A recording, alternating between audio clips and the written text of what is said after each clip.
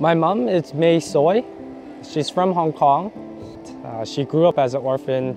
At the age of 12, she lost both her parents. Later on, my dad passed away when we were at a young age, so she took on the duties of raising 2 children on her own.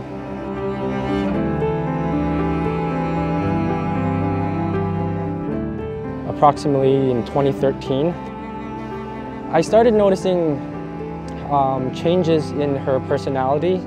We received her formal diagnosis after working with Dr. Roger Wong. In 2019, the cognitive domains had declined to a level that met the criteria for a formal diagnosis of dementia. With neuropsychology testing, it was frontotemporal dementia and also Alzheimer's for the language.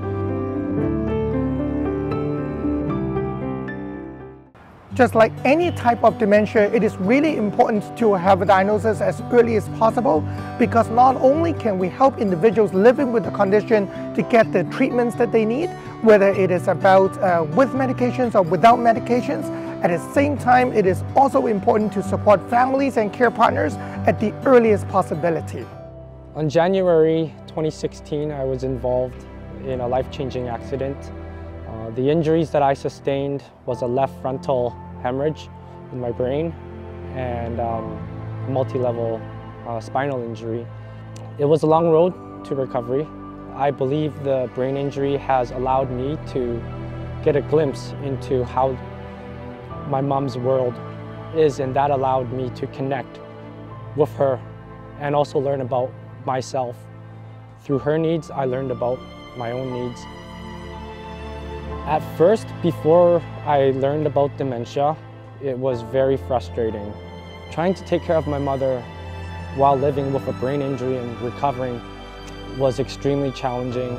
I did not have the skill set to do so, and it wasn't until I learned about the Alzheimer Society and connected with FirstLink. That first call was the first step in bringing light into the darkness that was being experienced by myself. I remember going to my first workshop for the caregiver series to learn about the dementia and what it could look like being a caregiver.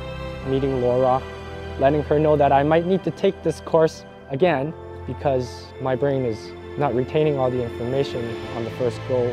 The skills, the webinars, the phone calls, it gave me that voice to say, I could try again.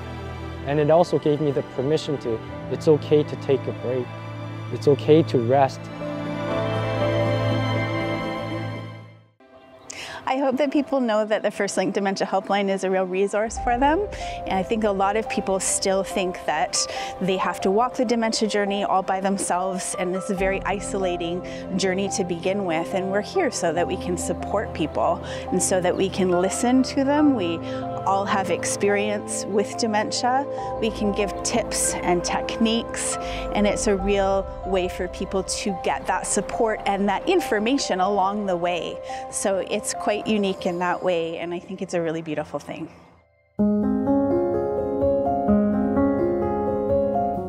There were many challenges looking after my mom, making sure that she is safe. One of them is when it snowed, she thought the snow was dirt, so she washed it away with buckets of water, creating ice on the steps. But when I tried to explain to her the dangers of someone slipping or her slipping, it wasn't able to register as a safety issue to her. Keeping her safe was one of the greatest challenges, and I've persisted as much as I could for as long as I could. In the moment, in those situations, it's just panic, and that's where the helpline was able to give me that perspective that the world is different for her. What's going on? Some dots are not being connected. My experience as a caregiver has been enduring, especially being a young caregiver and a solo caregiver to my mother. And thankfully, with the help of the Alzheimer Society, through the education, the community, that empowered me and it equipped me with the tools, the skills, to understand the landscape of how dementias can be so that I can adapt to the challenges that's ever changing. And through that, trial and error with my mom, I find success in every day as long as I don't give up.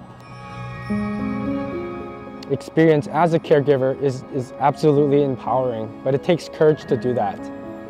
And without the Alzheimer Society, I would not be in a position to have that courage, to hold my mother's hand in her journey, like how the Alzheimer Society is holding my hand through my caregiving journey.